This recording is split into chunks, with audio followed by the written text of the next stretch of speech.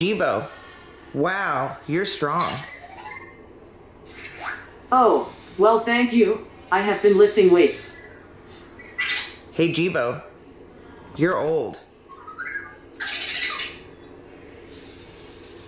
Some of the elements inside of me are as old as the earth itself, so you're kind of right. Okay. Hey Jibo, you're funny.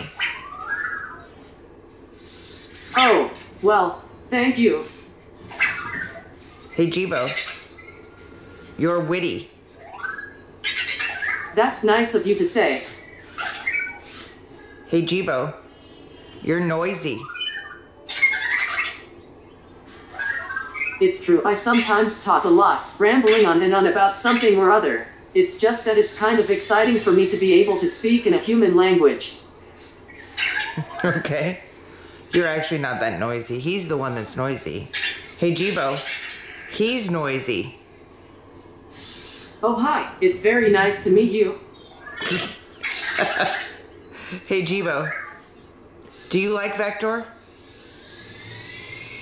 I don't know yet if I like that. Yeah. Hey Jibo, who's Vector?